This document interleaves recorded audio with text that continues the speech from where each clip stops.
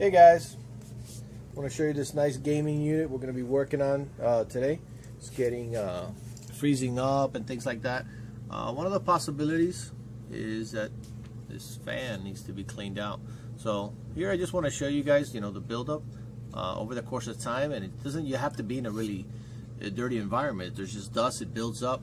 So on a unit like this, you can see how bad that is, where you're not getting good airflow, and that's going to heat up. So keep your computers clean. Probably every 6 months I'd take a look at it, especially this CPU fan. Some of the other fans are going to be just visible right off of the bat, but this one's the critical one.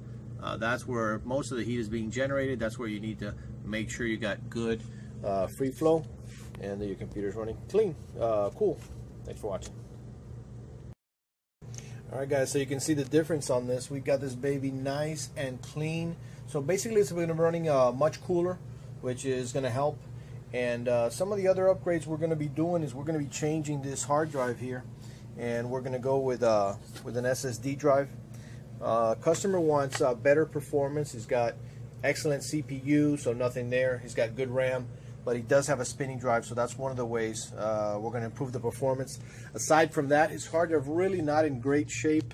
Not bad shape, but 89%. We found over here we got some bad sectors, some weak sectors.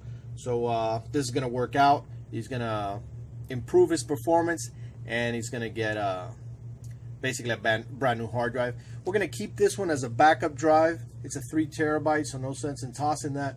We're going to keep that there, keep backups. We're going to make some automatic images. This is a business, so we're going to set him up with automatic images every night of his whole hard drive. So if he does have an issue with that SSD, regardless, he's going to have a full image of this desktop. So we'll keep you posted, show you what's going on over here at PC911.